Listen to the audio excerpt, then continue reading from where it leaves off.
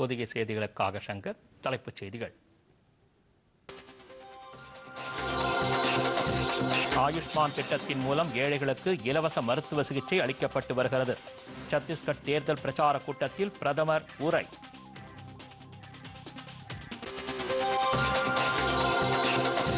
உலக கால்நடை சுகாதார அமைப்பின் 33வது மாநாடு புதுதில்லியில் இன்று தொடங்கியது. மத்திய இணையமைச்சர்கள் சஞ்சீவ் பல்யான் மற்றும் எல் முருகன் பங்கேற்பு.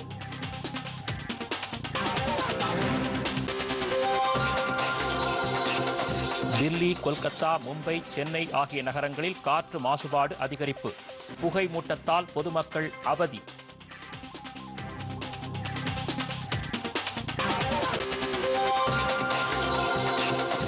ஹைதராபாத் ரசாயன கிடங்கில் தீ விபத்து. உயிரிழந்தவர்களின் எண்ணிக்கை 9ஆக உயர்வு. குடியரசுத் தலைவர் திரௌபதி முர்மு, ஆளுநர் தமிழிசை சவுந்தரராஜன் இரங்கல்.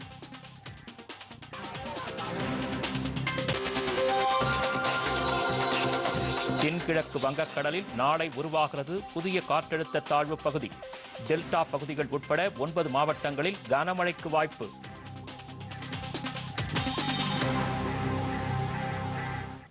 விரிவான செய்திகள். ஏழை எளிய மக்களுக்கு ஆயுஷ்மான் திட்டத்தின் மூலம் இலவச மருத்துவ சிகிச்சையை மத்திய அரசு வழங்கி வருவதாக பிரதமர் நரேந்திர மோடி தெரிவித்துள்ளார். சத்தீஸ்கர் மாநிலம் முங்கேலியில் நடந்த தேர்தல் பிரச்சார பொதுக்கூட்டத்தில் பேசிய அவர், விவசாயிகள் விளைவிக்கும் உற்பத்தி பொருட்களுக்கு ஊக்கத்தொகை வழங்கப்படும் என்று தெரிவித்தார். மத்திய அரசு விவசாயிகளுக்கு மானிய விலையில் உரம் வழங்க கோடிக்கணக்கான ரூபாயை செலவழித்து வருவதாகவும் பிரதமர் கூறினார். மக்களுக்கு 80% வரை தள்ளுபடி விலையில் மருந்துகளை விநியோகித்து வருவதாக அவர் குறிப்பிட்டார். தேர்தல் அறிக்கையில் அளிக்கப்பட்டுள்ள வாக்குறுதிகள் அனைத்தும் படிப்படியாக நிறைவேற்றப்படும் என்றும் அவர் கூறினார். உள்நாட்டு உற்பத்தி பொருட்கள் சர்வதேச சந்தையில் இடம்பெற மத்திய அரசு தேவையான அனைத்து உதவிகளையும் அளித்து வருவதாக பிரதமர் குறிப்பிட்டார். महाज्ञानियों को आजकल अचानक से गणित का शौक भी हो गया है, लेकिन ये कांग्रेस के गणितबाज वो सवाल भी हल नहीं कर पाते जो छत्तीसगढ़ का 5वीं कक्षा का विद्यार्थी हल कर सकता है। इसलिए दिल्ली से आकर झूठा गणित, झूठी बातें, झूठे वादे, यही उनका खेल चल रहा है। जिस कांग्रेस को गणित सिखाने का इतना बड़ा शौक है, आज मैं इस मुंगेली में इन हजारों लोगों के बीच में उससे भी मैं कुछ सवाल जरूर करूंगा. சத்தீஸ்கர் பயணத்தை முடித்துக் கொண்டு பிரதமர் நரேந்திர மோடி மத்திய பிரதேசத்திலும் பல்வேறு இடங்களில் தேர்தல் பிரச்சாரம் மேற்கொண்டார்.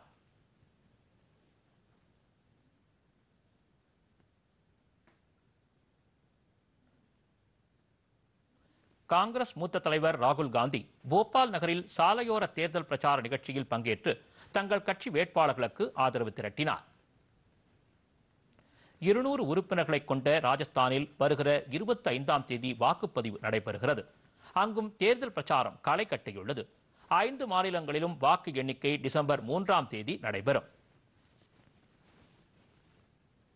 உலக கால்நடை சுகாதார அமைப்பின் ஆசிய பசிபிக் பிராந்தியத்திற்கான 33வது மாநாடு புதுதில்லியில் இன்று துவங்கியது. இந்தியா உட்பட இந்த அமைப்பின் 36 உறுப்பு நாடுகளைச் சேர்ந்த பிரதிநிதிகள் இதில் கலந்து கொண்டுள்ளனர். மேலும் தனியார் துறையின் கால்நடை பராமரிப்பு அமைப்புகளின் பிரதிநிதிகளும் இதில் பங்கேற்கின்றனர். இந்த மாநாட்டில் கலந்து கொண்டு உரையாற்றிய மத்திய தகவல் ஒலிபரப்பு, கால்நடை பராமரிப்பு, பால்வளம் மற்றும் மீன்வளத்துறை இணையமைச்சர் எல் முருகன் இம்மாநாட்டின் முக்கியத்துவம் குறித்து வலியுறுத்தினார். இந்த நிகழ்ச்சியில் கால்நடை நோய்களை தடுப்பது குறித்த பல்வேறு விஷயங்கள் பற்றி விவாதிக்கப்படும் என்றும் அவர் கூறினார். Fish production in our country is 2023 is expected to it was 174 ton, and it was earlier 2021-22 is 162 ton. Its annual growth 8% annual growth is there in our fish production is, and as well as fish, particularly the shrimp export, almost 64,000 crore almost $8 billion with frozen shrimp contributes in this sector. கால்நடை பராமரிப்பு, பால்வளம் மற்றும் மீன்வளத்துறையின் மற்றொரு இணையமைச்சர் சஞ்சீவ் குமார் பல்யான் கால்நடைகளுக்கு வரும் நோய்களை தடுக்க புதிய முயற்சிகளை மேற்கொள்ள கூட்டாக செயல்பட வேண்டியது அவசியம் என்று வலியுறுத்தினார். இந்திய பொருளாதாரத்திற்கு மிகவும் முக்கியத்துவம் வாய்ந்த இந்த துறை கோடிக்கணக்கான கிராமப்புற மக்களுக்கு வாழ்வாதாரத்தை வழங்கி வருவதாக அவர் தெரிவித்தார். பழங்குடியினர் கௌரவ தினம் அனுசரிக்கப்படுவது பழங்குடி சமூகத்தினருக்கு பெருமை அளிக்கும் என்று மத்திய பழங்குடியின நலத்துறை அமைச்சர் அர்ஜுன் முண்டா தெரிவித்துள்ளார். சமூக ஊடக தளத்தில் அவர் வெளியிட்டுள்ள வீடியோ செய்தியில், நவம்பர் 15ஆம் தேதி பிரதமர் நரேந்திர மோடி நமது லட்சியம் வளர்ந்த பாரதம் என்னும் யாத்திரையை தொடங்கி வைக்க உள்ளதாக கூறியுள்ளார். இதன் மூலம் நாடு முழுவதும் பிர்சா முண்டாவின் பிறந்த நாளை பழங்குடியின கௌரவ தினமாக கொண்டாடுகிறது என்று கூறியுள்ளார். பிர்சா முண்டா விடுதலை போராட்ட வீரராக மட்டுமல்லாமல் சமூக சீர்திருத்தவாதியாகவும் இருந்தார் என்று அவர் குறிப்பிட்டுள்ளார். 15 नवंबर को पूरा देश आदर उत्साह और सम्मान के साथ भगवान बिरसा मुंडा के जन्म जयंती को जनजाति गौरव दिवस के रूप में मनाएगा। भगवान बिरसा मुंडा न केवल एक स्वतंत्रता सेनानी थे, बल्कि एक समाज सुधारक थे, जिन्होंने उन सुदूरवर्ती क्षेत्र में रहने वाले जनजातीय समाज के बीच में जागरूकता फैलाई, आंदोलन किया और उत्प्रेरित करते हुए समस्त जनों को नेतृत्व किया. நடப்பு நிதியாண்டின் முதல் 8 மாதங்களுக்குள் அரசின் மின் சந்தை தளம் 2 லட்சம் கோடி ரூபாய் அளவுக்கு மொத்த வர்த்தக மதிப்பை எட்டி சாதனை படைத்துள்ளது. இந்த சாதனைக்கு மத்திய பொதுத்துறை நிறுவனங்கள் உள்ளிட்ட மத்திய அரசு நிறுவனங்கள் கணிசமான பங்களிப்பை செய்துள்ளன. இவற்றின் மதிப்பு 83% ஆகும். மீதமுள்ள 17% மாநில அரசுகளின் பங்களிப்பாகும். மத்திய அரசின் மின் சந்தை தளம் டிஜிட்டல் மாற்றத்திற்கு பலமாக இருப்பதுடன் உள்நாட்டு தயாரிப்புகளை ஊக்குவிக்கும் மேக் இன் இந்தியாவின் முன்முயற்சியின் மைல்கல்லாகவும் உள்ளது.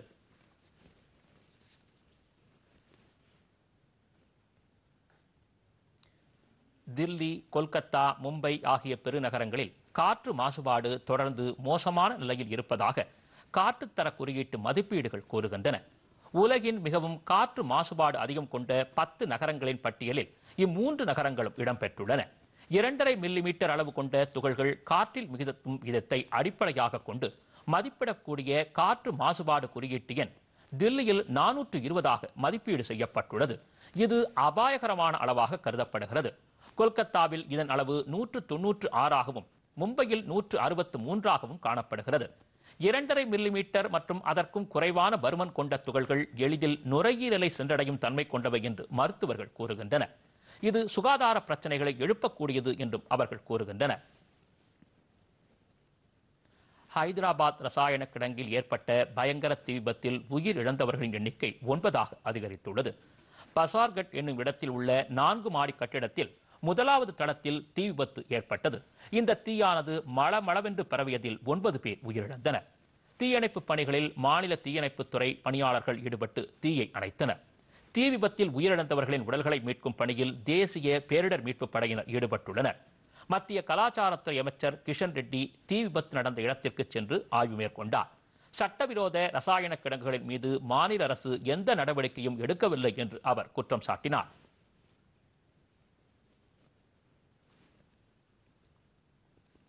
ரசாயன கிடங்கில் ஏற்பட்ட தீ விபத்தில் உயிரிழந்தவர்களின் குடும்பங்களுக்கு குடியரசுத் தலைவர் திரௌபதி முர்மு இரங்கல் தெரிவித்துள்ளார். சமூக ஊடக தளத்தில் இதனை தெரிவித்துள்ள அவர் காயமடைந்தவர்கள் விரைந்து குணமடைய பிரார்த்திப்பதாக கூறியுள்ளார். தெலுங்கானா மாநில ஆளுநர் தமிழிசை சவுந்தரராஜன் வெளியிட்டுள்ள சமூக ஊடக பதிவில் உயிரிழப்பு குறித்து கவலை தெரிவித்துள்ளார். உயிரிழந்த குடும்பங்களுக்கு இரங்கல் தெரிவித்துள்ள அவர் காயமடைந்தவர்களுக்கு மருத்துவமனைகளில் உரிய சிகிச்சை வழங்க வேண்டும் என்று தலைமை செயலாளருக்கு உத்தரவு பிறப்பித்துள்ளார். சம்பவத்திற்கான காரணம் குறித்து உரிய விசாரணை நடத்தி 2 நாட்களுக்குள் அறிக்கை அளிக்க வேண்டும் என்று அவர் உத்தரவிட்டுள்ளார்.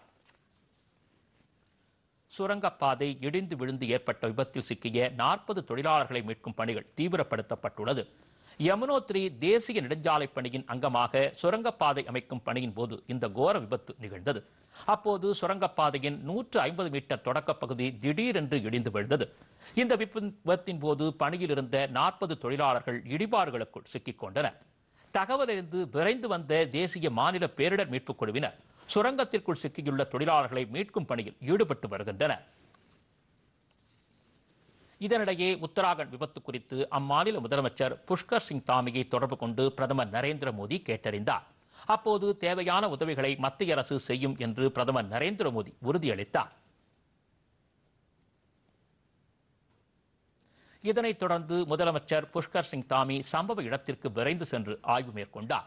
சுரங்கத்திற்குள் சிக்கிக் கொண்டிருக்கும் தொழிலாளர்களுக்கு தேவையான உணவு வழங்கப்படுவதுடன் குழாய்கள் மூலம் ஆக்சிஜனும் செலுத்தப்படுவதாக அதிகாரிகள் தெரிவித்தனர். சிறிய இடைவேளைக்கு பிறகு செய்திகள் தொடரும். சட்டவிரோத குடியேற்ற விவகாரம். இஸ்ரேலுக்கு எதிராக ஐநா சபையில் வாக்களித்த இந்தியா. சர்வதேச அழுத்தமா, நிலைப்பாட்டில் மாற்றமா? இன்றைய மக்கள் மேடை நிகழ்ச்சியில் இன்று இரவு 7:30 மணிக்கு காண தவறாதீர்கள்.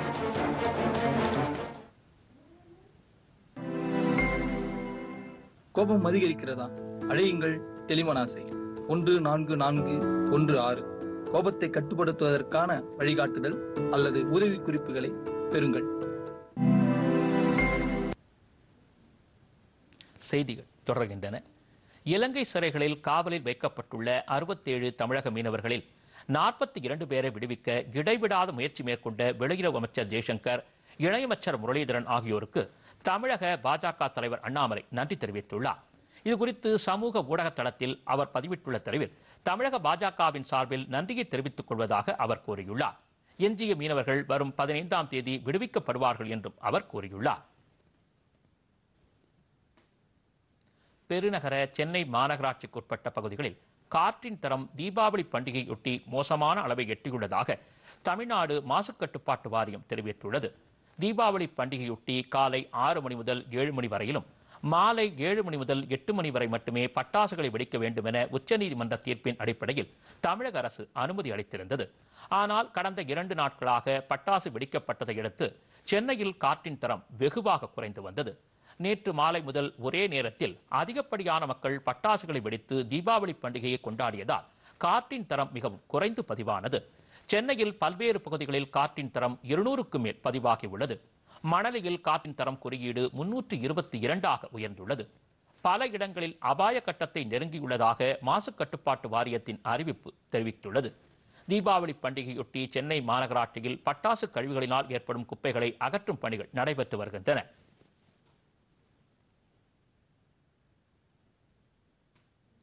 தமிழகத்தின் பல்வேறு பகுதிகளிலும் தீபாவளி பண்டிகையொட்டி குவிந்துள்ள குப்பைகளை அகற்றும் பணிகள் நடைபெற்று வருகின்றன. திருச்சியில் 900 டன் குப்பைகளை மாநகராட்சி ஊழியர்கள் அகற்றி வருகின்றனர். தீபாவளி பண்டிகையொட்டி இயல்புக்கு மாறாக 2 மடங்குக்கு மேல் குப்பைகள் சேர்ந்துள்ளதாக மாநகராட்சி அதிகாரிகள் தெரிவித்துள்ளனர்.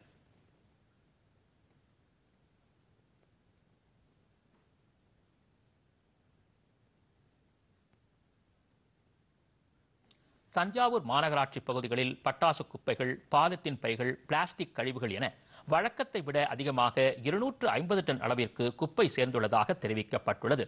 குப்பை அகற்றும் பணிகளில் மாநகராட்சி தூய்மை பணியாளர்கள் ஈடுபட்டனர். 40க்கும் மேற்பட்ட கனரக வாகனங்களில் குப்பைகள் எடுத்துச் செல்லப்பட்டன.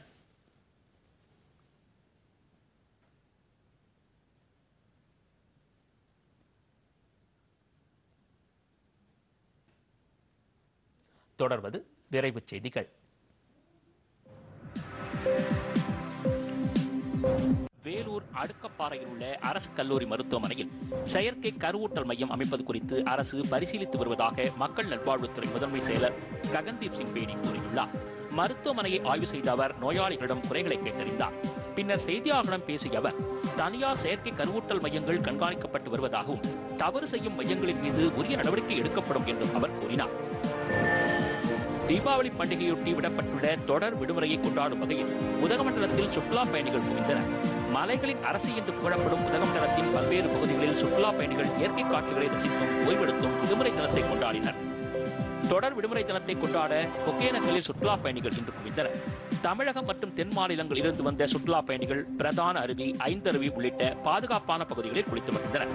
குடும்பத்தோடு பரிசல் பயணத்தையும் அவர்கள் மேற்கொண்டனர். பாசனத்திற்காக வைகை அணையிலிருந்து தண்ணீர் திறக்கப்பட்ட நிலையில் மதுரை மாவட்டம் மற்றும் அதனை சுற்றியுள்ள விவசாயிகள் குறுவை பயிர் நடவு செய்யும் பணியில் மும்முரமாக ஈடுபட்டு வருகின்றனர். வைகை அணையிலிருந்து கடந்த 10ஆம் தேதி தண்ணீர் திறக்கப்பட்ட நிலையில் மதுரை மாவட்டம் பெரியாறு பிரதான கால்வாய் பாசன பகுதியின் கீழ் உள்ள சுமார் 45,000 ஏக்கர் விவசாயம் மேற்கொள்வதற்கான பணிகளில் விவசாயிகள் ஈடுபட்டு வருகின்றனர். குறிப்பாக வாடிப்பட்டி வட்டத்திற்குட்பட்ட சுமார் 16,500 ஏக்கர் நிலங்களும், மதுரை வடக்கு வட்டத்திற்குட்பட்ட சுமார் 27,000 ஏக்கர் நிலங்களும் முழுமையாக பாசன வசதி பெற உள்ளன. நினைத்தாலே முக்தி தரும் தலமாகவும் பஞ்சபூத தலங்களில் அக்னி தலமாக விளங்கும் திருவண்ணாமலை அருள்மிகு அருணாச்சலேஸ்வரர் ஆலயத்தில் கார்த்திகை தீபத் திருவிழாவையொட்டி 9 கோபுரங்களும் வண்ண விளக்குகளால் அலங்கரிக்கப்பட்டுள்ளது. 10 நாட்கள் நடைபெறக்கூடிய கார்த்திகை தீபத் திருவிழா வரும் 17ஆம் தேதி ஆலயத்தில் உள்ள தங்க கொடிமரத்தில் கொடியேற்றத்துடன் தொடங்கி வரும் 26ஆம் தேதி வரை நடைபெறும். கார்த்திகை தீபத் திருநாளில் அதிகாலை 4 மணிக்கு பரணி தீபமும், அன்று மாலை 6 மணிக்கு 2668 அடி உயரமுள்ள அண்ணாமலையார் மலை மீது மகா தீபம் ஏற்றப்படும் என்றும் கோவில் நிர்வாகம் அறிவித்துள்ளது. முருகப்பெருமானின் அறுபடை வீடுகளில் 2ஆம் படை வீடான திருச்செந்தூர் அருள்மிகு சுப்பிரமணிய சுவாமி திருக்கோவிலில் கந்தசஷ்டி விழா இன்று காலை யாகசாலை பூஜையோடு தொடங்கியது. பக்தர்கள் பச்சை நிற ஆடை உடுத்தி தங்களது விரதத்தை துவங்கினர்.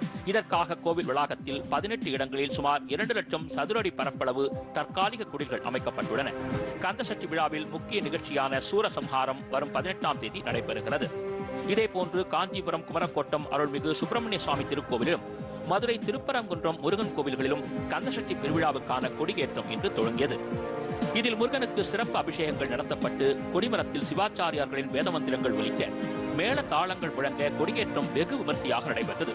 இதில் ஏராளமான பக்தர்கள் கலந்து கொண்டனர். தமிழ்நாட்டில் இன்று நிகழ்ந்த இருவேறு சாலை விபத்துகளில் 7 பேர் உயிரிழந்தனர். ஈரோடு மாவட்டம் சத்தியமங்கலத்தை அடுத்த வேடச்சின்னனூர் பேருந்து நிறுத்தம் அருகே வந்த கார் சாலையோர மரத்தில் மோதி விபத்துக்குள்ளானது. காரில் பயணம் செய்த 4 பேர் சம்பவ இடத்திலேயே உயிரிழந்தனர். கார் ஓட்டுநர் பலத்த காயமடைந்து மருத்துவமனையில் அனுமதிக்கப்பட்டுள்ளார்.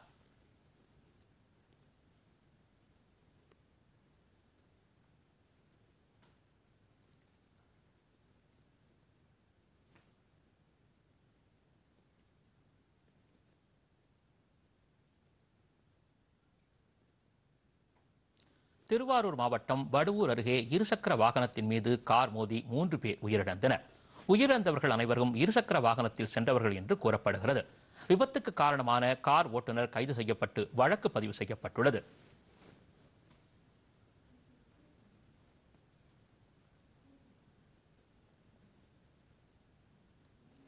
தொடர்வது எக்ஸ்பிரஸ் செய்திகள்.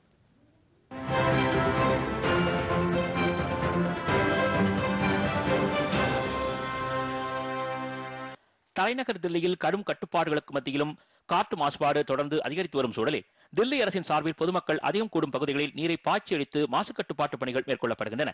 காற்று மாசுபாட்டினை தொடர்ந்து தற்போது தண்ணீர் மாசுபாடும் அதிகரித்துள்ளது. தில்லியில் உள்ள கலிந்திகஞ்ச் பகுதியில் ஆறானது மாசுபட்டு நுரைகளோடு தண்ணீர் ஓடுவதால் பொதுமக்கள் அதிருப்தி அடைந்துள்ளனர். மணிப்பூரில் மெய்தி, குக்கி இன பிரிவினருக்கும் இடையே தொடர் மோதல் நிலை வருவதால் வன்முறையை கட்டுக்குள் கொண்டுவர மத்திய அரசு நடவடிக்கை எடுத்து வருகிறது.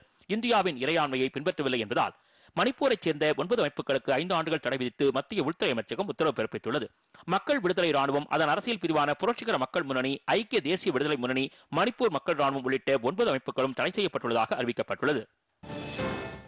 ராஜஸ்தானில் பாஜக பெரும்பான்மை பலத்துடன் ஆட்சி அமைக்கும் என்றும் 2013ஆம் ஆண்டு அதிக வாக்கு வித்தியாசத்தில் வெற்றி பெற்ற சாதனையைப் போலவே இந்த முறை மீண்டும் பாஜக சாதனை படைக்கும் என்றும் ராஜஸ்தான் மாநில சட்டமன்ற தேர்தல் பொறுப்பாளரும் மத்திய அமைச்சருமான பிரகலாத் ஜோஷி தெரிவித்துள்ளார். கர்நாடக மாநிலம் ஹம்பாலியில் செய்தியாளர்கள் சந்திப்பின் போது இதனை தெரிவித்த அவர் 5 மாநில சட்டமன்ற தேர்தல்களிலும் பாஜக அமோக வெற்றி பெறுவதை யாராலும் தடுக்க முடியாது என்று கூறினார்.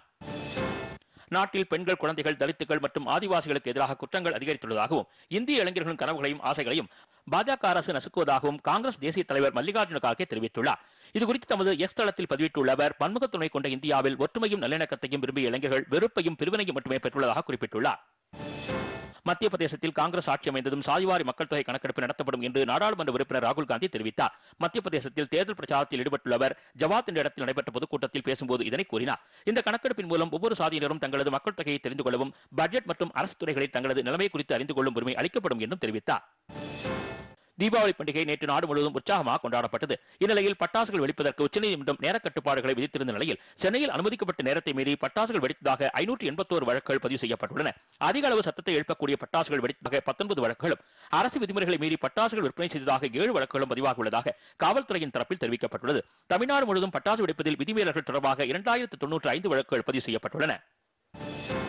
சென்னையிலிருந்து 28 பயணிகளுடன் இலங்கையின் யாழ்ப்பாணம் நகருக்கு புறப்பட்டு சென்ற அலையன்ஸ் ஏர் பயணிகள் விமானம் அங்கு நிலவிய மோசமான வானிலை காரணமாக தரையிறங்க முடியாமல் மீண்டும் சென்னைக்கு திரும்பி வந்தது.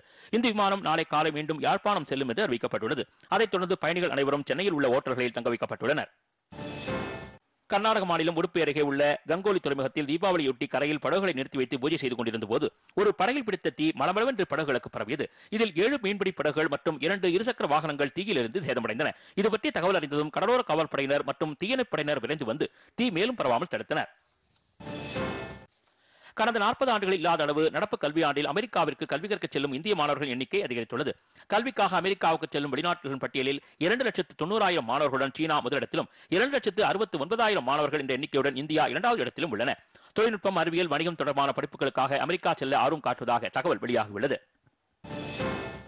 பாலஸ்தீன ஆதரவு பேரணியை போலீசார் கையாண்ட விதம் குறித்து சர்ச்சை கருத்து தெரிவித்த பிரிட்டன் உள்துறை அமைச்சர் சுயல்லா பிரிபேர்மனை பதவி நீக்கம் செய்து பிரதமர் ரிஷி சுனக் உத்தரவிட்டார். அதைத் தொடர்ந்து வெளியுறவுத்துறை அமைச்சராக இருந்த ஜேம்ஸ் கிளவர்லி உள்துறை அமைச்சராக இலாகா மாற்றம் செய்யப்பட்டுள்ளார். இந்நிலையில் பிரிட்டனின் புதிய வெளியுறவுத்துறை அமைச்சராக முன்னாள் பிரதமர் டேவிட் கேமரோனை நியமித்து ரிஷி சுனக் உத்தரவு பிறப்பித்துள்ளார். பாகிஸ்தான் முன்னாள் பிரதமரும் தெஹ்ரிக் இ இன்சாப் கட்சி தலைவருமான இம்ரான்கானுக்கு மீண்டும் பிடிவாரம் பிறப்பித்து இஸ்லாமாபாத் பொறுப்புடைமை நீதிமன்றம் உத்தரவு பிறப்பித்துள்ளது. தோஷகானா வழக்கு மற்றும் அவரது அல்காதிர் அறக்கட்டளையில் 190 மில்லியன் பவுண்ட் முறைகேடு தொடர்பான வழக்குகளில் அவரை கைது செய்ய பிடிவாரம் பிறப்பிக்கப்பட்டுள்ளது.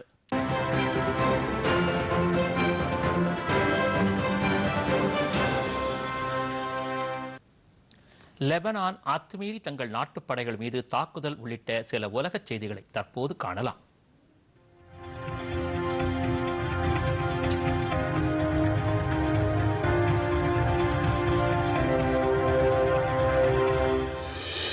லெபனான் அத்துமீறி தங்கள் நாட்டுப் படைகளின் மீது தாக்குதல் நடத்துவதற்கு இஸ்ரேல் கடும் கண்டனத்தை தெரிவித்திருப்பதோடு அந்நாட்டை கடுமையாக எச்சரித்துள்ளது. இது தொடர்பாக இஸ்ரேல் ராணுவ செய்தி தொடர்பாளர் ரியர் அட்மிரல் டேனியல் ஹெக்ரி ஹிஸ்புல்லா பயங்கரவாத அமைப்பினர் ஈரானின் ஒத்துழைப்போடு லெபனானில் இருந்து தங்கள் நாட்டு துருப்புக்களின் மீது தாக்குதல் நடத்தியிருப்பது இரு நாடுகளுக்கும் இடையே பகையை வளர்க்கும் செயல் என்று தெரிவித்துள்ளார். ஆனால் இப்படி தாக்குதல் நடத்துவதை நாங்கள் ஒருபோதும் ஒத்துக்கொள்ள மாட்டோம் என்றும் இதற்கு உரிய பதிலடி வழங்கப்படும் என்றும் அவர் குறிப்பிட்டார். இந்நிலையில் இஸ்ரேல் நடத்திய பதிலடி தாக்குதலில் லெபனானைச் சேர்ந்த 70க்கும் மேற்பட்டோர் கொல்லப்பட்டதாக தகவல்கள் தெரிவிக்கின்றன. சிரியாவின் இட்லிப் பகுதியில் உள்ள இலக்குகளின் மீதான வான்வழி தாக்குதல்களில் ரஷ்ய படைகள் 34 போராளிகளை சுட்டுக் கொன்றது மற்றும் 60க்கும் மேற்பட்டோர் காயமடைந்துள்ளனர் என்று சிரியாவிற்கான ரஷ்ய நல்லிணக்க மையத்தின் துணைத் தலைவரை மேற்கோள் காட்டி ரஷ்யாவின் இன்டர்பாக்ஸ் செய்தி வெளியிட்டுள்ளது. இட்லிப் மற்றும் அலெப்போ மாகாணங்களில் அரசாங்கத்தின் கட்டுப்பாட்டில் உள்ள பகுதிகளின் மீதான தாக்குதல்களுக்கு இஸ்லாமிய ஜிஹாதிகளை சிரிய ராணுவம் குற்றம் சாட்டியது. சிரியாவில் ஈரான் ஆதரவோடு செயல்படும் போராளி குழுக்களின் தளங்களின் மீது அமெரிக்கா தாக்குதல் நடத்தியுள்ளது. கடந்த 15 நாட்களில் சிரியாவில் உள்ள போராளி குழுக்களின் இலக்குகள் மீது அமெரிக்கா தாக்குதல் நடத்துவது இது 3வது முறையாகும். ஈராக், சிரியா ஆகிய நாடுகளில் உள்ள அமெரிக்க படைத்தளங்களின் மீது போராளி குழுக்கள் கடந்த அக்டோபர் 17 முதல் சுமார் 50 தாக்குதல்களை நடத்தியுள்ள சூழலில் அமெரிக்கா பதில் தாக்குதலில் ஈடுபட்டுள்ளது. மேற்காசியாவில் இஸ்ரேல், ஹமாஸ் இடையே போர் நீடித்து வரும் நிலையில் இம்மோதல் ஏற்பட்டுள்ளது. அமெரிக்காவும் தென்கொரியாவும் தங்களுக்கு இடையேயான இருதரப்பு பாதுகாப்பு ஒப்பந்தத்தை மறுசீரமைத்துள்ளன. வடகொரியா தனது அணு ஆயுதத்தினையும் ஏவுகணை தொழில்நுட்பத்தையும் மேம்படுத்தி வரும் சூழலில் தென்கொரியாவும் அமெரிக்காவும் இந்த நடவடிக்கையை எடுத்துள்ளன. தென்கொரிய பாதுகாப்பு அமைச்சர் ஷின் வோன்ஷிக் அமெரிக்க பாதுகாப்பு அமைச்சர் லாயிட் ஆஸ்டினை சியோல் நகரில் சந்தித்து இதற்கான ஒப்பந்தத்தில் கையெழுத்திட்டனர். எனினும் மறுசீரமைக்கப்பட்ட ஒப்பந்தத்தில் இடம்பெற்றுள்ள புதிய அம்சங்கள் குறித்த தகவல்கள் இதுவரை வெளியிடப்படவில்லை. 2024ஆம் ஆண்டுக்கான நிதிநிலை அறிக்கையை இலங்கை நாடாளுமன்றத்தில் அந்நாட்டு அதிபர் ரணில் விக்ரமசிங்கே இன்று தாக்கல் செய்தார். அப்போது பேசிய அவர் இலங்கையின் பொருளாதாரம் மீட்கப்பட்டு தற்போது முன்னேற்ற பாதையில் இருப்பதாக குறிப்பிட்டார். மேலும் நாட்டின் முன்னேற்றத்திற்கு அனைவரும் ஒரு நேர்கோட்டு பாதையில் பயணிக்க வேண்டியது அவசியம் என்றும் நாட்டின் நலனே நம் அனைவரின் முக்கிய குறிக்கோளாக இருக்க வேண்டும் என்றும் வலியுறுத்தினார். 2023ஆம் நிதியாண்டு முதல் 9 மாதத்தில் 2015 பில்லியன் ரூபாய் அளவிற்கு வரி வருவாய் ஈட்டியதாகவும் 2024ஆம் ஆண்டில் 3415 பில்லியன் ரூபாய் அளவுக்கு இலக்கு நிர்ணயம் செய்யப்பட்டுள்ளதாகவும் ரணில் விக்ரமசிங்கே குறிப்பிட்டார். இதேபோன்று பல்வேறு வளர்ச்சி திட்டங்களையும் அதற்கான சாத்தியக்கூறுகளையும் பட்டியலிட்ட அதிபர் நாட்டின் பொருளாதாரம் மீண்டும் நெருக்கடிக்குள் சிக்காமல் இருக்க பொருளாதாரம் மற்றும் அரசியலமைப்பு புதிதாக உருவாக்கப்பட வேண்டும் என வலியுறுத்தினார். இதனையடுத்து நாடாளுமன்றத்தின் இன்றைய கூட்டம் ஒத்திவைக்கப்பட்டது. மீண்டும் நாளை காலை 9:30 மணிக்கு தொடங்கும்.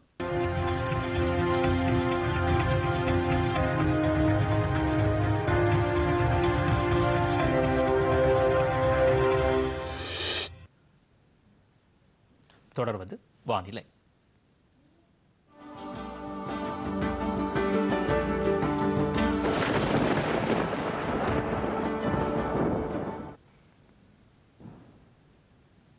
தென்கிழக்கு வங்கக்கடலில் புதிய காற்றழுத்த தாழ்வு பகுதி நாளை உருவாக வாய்ப்புள்ளதாக சென்னை வானிலை ஆய்வு மையம் தெரிவித்துள்ளது. கிழக்கு திசைக்காற்றின் வேக மாறுபாடு காரணமாக தமிழ்நாடு, புதுச்சேரி மற்றும் காரைக்கால் பகுதிகளில் இடி மின்னலுடன் மிதமான மழை வரும் 16ஆம் தேதி வரை பெய்ய வாய்ப்புள்ளது. சென்னையை பொறுத்தவரை அடுத்த 24 மணி நேரத்திற்கு வானம் ஓரளவு மேகமூட்டத்துடன் காணப்படும் என்றும் நகரின் ஒரு சில பகுதிகளில் இடி மின்னலுடன் கூடிய லேசான முதல் மிதமான மழை பெய்யக்கூடும் என்றும் சென்னை வானிலை ஆய்வு மையம் தெரிவித்துள்ளது. இதனிடையே டெல்டா பகுதிகள் உட்பட 9 மாவட்டங்களில் கனமழைக்கு வாய்ப்புள்ளதாக சென்னை வானிலை ஆய்வு மையம் தெரிவித்துள்ளது.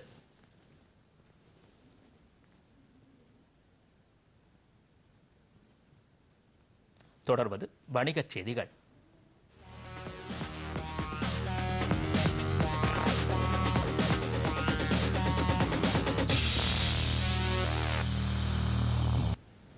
பங்குச் சந்தைகள் இன்று இறக்கத்துடன் காணப்படுகின்றன. மும்பை பங்குச்சந்தை குறியீட்டு எண் சென்செக்ஸ் 326 புள்ளிகள் குறைந்து 64,933 புள்ளிகளாக வர்த்தகமாகிறது. தேசிய பங்குச்சந்தையான நிப்டி 79 புள்ளிகள் குறைந்து 19,446 புள்ளிகளாக வர்த்தகமாகிறது. அமெரிக்க டாலருக்கு நிகரான இந்திய ரூபாயின் மதிப்பு 83 ரூபாய் 30 காசாக உள்ளது. சென்னையில் இன்று ஆபரண தங்கத்தின் விலை சவரன் ஒன்றுக்கு 80 ரூபாய் குறைந்து 44,720 ரூபாயாக உள்ளது. 1 கிராம் தங்கத்தின் விலை 10 ரூபாய் குறைந்து 5,590 ரூபாய்க்கு விற்பனையாகிறது. பார் வெள்ளியின் விலை 1 கிலோ 75,400 ரூபாயாகவும் 1 கிராம் 75 ரூபாய் 40 காசுகளாகவும் உள்ளது. சென்னையில் 1 லிட்டர் பெட்ரோல் விலை 102 ரூபாய் 63 காசாகவும் டீசல் விலை 94 ரூபாய் 24 காசாகவும் உள்ளது. மீண்டும் தலைப்புச் செய்திகள். ஆயுஷ்மான் திட்டத்தின் மூலம் ஏழைகளுக்கு இலவச மருத்துவ சிகிச்சை அளிக்கப்பட்டு வருகிறது. சத்தீஸ்கர் தேர்தல் பிரச்சார கூட்டத்தில் பிரதமர் உரை.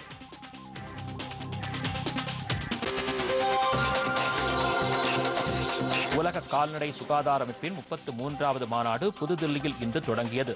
மத்திய இணையமைச்சர்கள் சஞ்சீவ் பல்யான் மற்றும் எல் முருகன் பங்கேற்பு.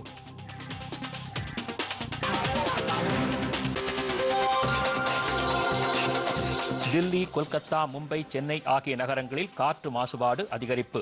புகை மூட்டத்தால் பொதுமக்கள் அவதி.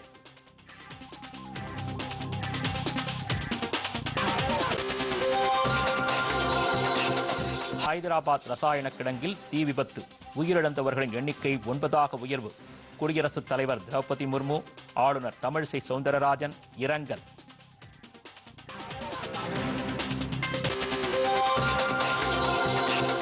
தென்கிழக்கு வங்கக்கடலில் நாளை உருவாகிறது புதிய காற்றழுத்த தாழ்வு பகுதி. டெல்டா பகுதிகள் உட்பட 9 மாவட்டங்களில் கனமழைக்கு வாய்ப்பு. பொதிகை செய்திகளை யூடியூபில் டிடி பொதிகை நியூஸ் என்ற சேனலிலும், முகநூலில் டிடி பொதிகை நியூஸ் என்ற பக்கத்திலும், எக்ஸ் சமூக வலைதளத்தில் டிடி நியூஸ் சென்னை என்ற பக்கத்திலும், இன்ஸ்டாகிராமில் டிடி பொதிகை நியூஸ் என்ற பக்கத்திலும் காணலாம். மேலும் உங்கள் கருத்துக்களை newsddtamil@gmail.com என்ற மின்னஞ்சலில் தெரிவிக்கலாம். இத்துடன் இந்த செய்தி அறிக்கை நிறைவு பெற்றது. மீண்டும் செய்திகள் இரவு 10 மணிக்கு. வணக்கம்.